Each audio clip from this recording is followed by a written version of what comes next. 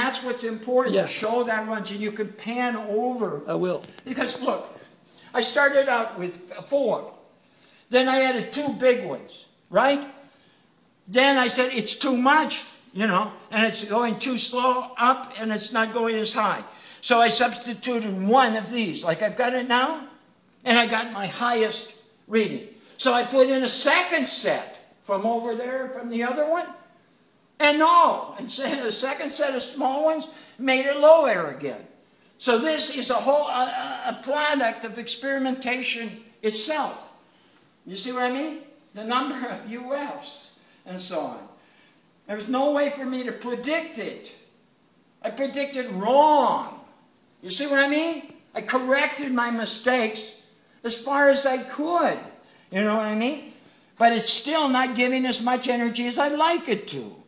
You know, there's other kinds of capacitors. There's better magnets. There's other things. There's more efficient drives. You know what I mean? There's better controllers. You know, if I can get a couple of, they retrench from 5,000 watts at 3,500 down to 900s. And the 900s are the same size as the 500s of 3 or 4 years ago that we ran in the Mag-Am Gen thing. You see what I mean? And they're using less energy.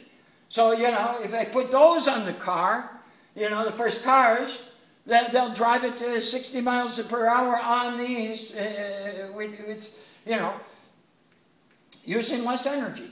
So it isn't perfect, but it's demonstrating what they call the proof of principle, you know, in research. Okay?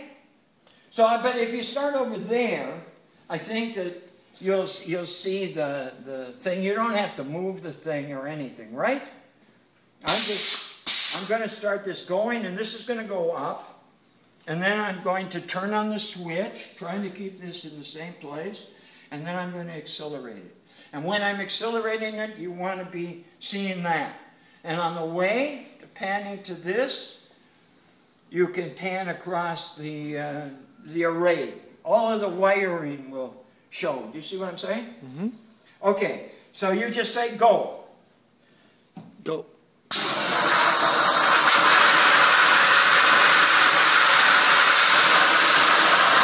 how much faster it goes?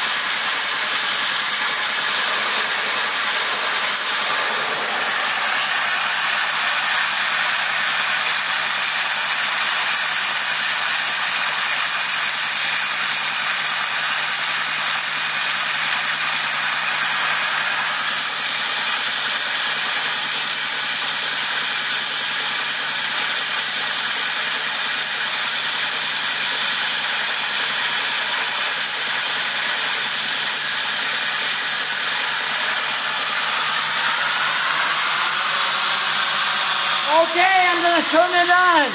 It's at 28. Okay?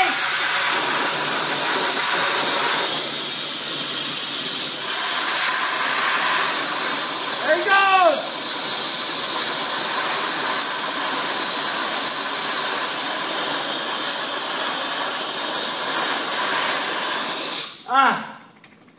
It knocked it down to 20. So it needs a second unit to keep it going non-stop, you know, with another set of capacitors and so on.